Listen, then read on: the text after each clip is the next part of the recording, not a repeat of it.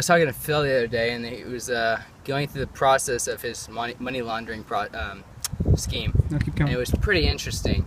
So what we would do is we'd take the cash from the drug bust, and then he owned a small laundromat on the edge of town, and these people would come in and they just like throw these coins in this machine, wash their laundry, bada bing bada boom, got their laundry out clean.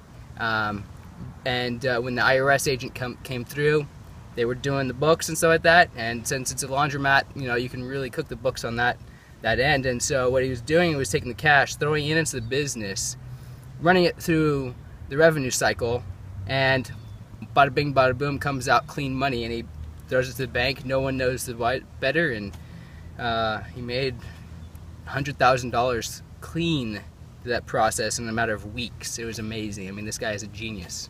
You know, I was talking to Jimmy the other day.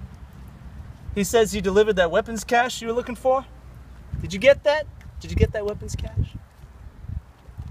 He said it was fully loaded. All we could ever want. More than I've ever seen. Down by the docks, you know? You didn't hear it from me, though.